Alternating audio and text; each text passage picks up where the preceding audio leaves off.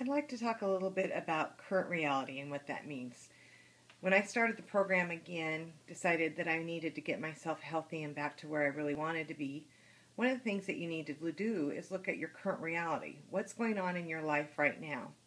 And so in my life, I got to the point where I'm very tired. I'm so overweight, it makes me tired. Also, by being overweight, I have a low activity level because you don't have any energy, which makes my stress higher than usual. None of my clothes fit right. It's to the point of where actually even wanting to do this video today, I decided to do it this way because all I had were fat clothes. I didn't want to have to show this video in what I'm wearing, which is a really sad thing. So that's part of my current reality. I don't do some things based on how I look and feel right now. I'm not eating healthy, and that too is part of my current reality.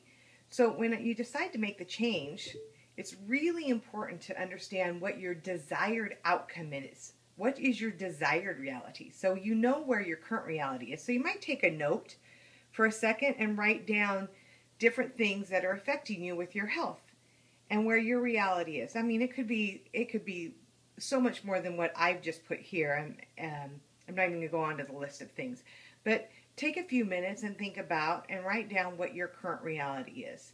And then let's go to your desired reality. What is it that you want to achieve? Where do you want to go with your health? So it's very simple for me. One of the things that I want to do is I want a BMI of less than 24.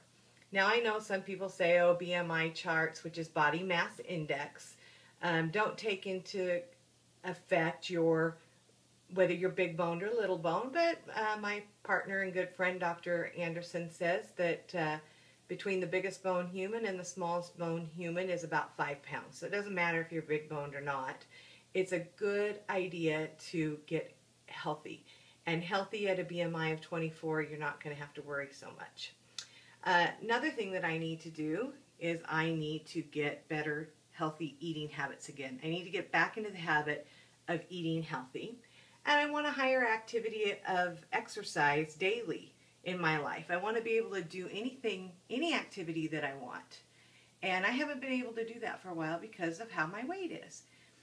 And in the process of doing this, I decided along the way to also make kind of a dream board. And so what I did to help me too, before I go into all the steps of getting from where I am today to where I want to be, is I got on the internet, I saved some images from Google Images, took a couple of family photos, and I made this dream board. And so what I have here is you see these two absolutely darling children. They're my grandchildren. We're lucky enough to have 2 right now and another one on the way.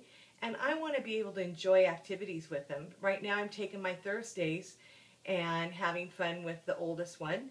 And I want to be able to do anything with them. You can see in here the picture of this great group of fans and fellow health coaches. That was on a wonderful trip to Puerto Rico this past year. And I have to be honest with you, it was probably the worst vacation I ever took. I was so overweight and so out of shape, I felt horrible. I looked horrible, and I didn't like who I was. But I want to be able to enjoy that. This is part of who I am and what I want. This picture right here was taken when I was only 18 years old, and that is the picture that I look at and say, that's who I want to be. This is the person that I can actually look at that picture and I can feel how good I felt at that point in my life. I chose this picture up here of the woman doing yoga on the beach and the lady doing the sit-ups because I truly believe that I can have a toned, healthy looking body. And then this one right here, and I put on it, Mother of the Groom. I have one son getting married this summer and one son next summer, and I want to feel good and happy and healthy, and I want to be able to wear a beautiful dress that I don't feel like is that lady's dress. Then the main picture in here of tennis. I love playing tennis, and I've noticed over the last year it's a lot harder on my knees, it's a lot harder in the whole activity because I'm overweight. And to get the weight off and be healthy again will make not only for a better tennis game, but for a lot more fun. And hiking and traipsing around the world, something that I want to do and I want to feel healthy while doing it. So in the process of going from our current reality to our desired reality, there's some steps that I've chosen to make in between to make that come true. So these are my steps that I'm taking in order to get there. So the first is I needed to start a healthy eating program, what I call the 5-in-1, the program that I do, to help me reach a BMI of 24. I need to make sure that I drink no less than 64 ounces of water a day and to continue that habit. For me, keeping junk food out of the house just makes it so much easier because that's what I tend to go to in times of stress and boredom, and if it's not in the house, it just makes life better. Start to play tennis 3 times a week. That'll get my activity level higher, and lifting weights 3 times a week will help build my muscle mass so that when I do get to my desired weight, I'll have a good muscle mass and activity level to be able to maintain the weight that I want to keep. And then lastly that I put on here right now is meditate for 10 minutes every morning.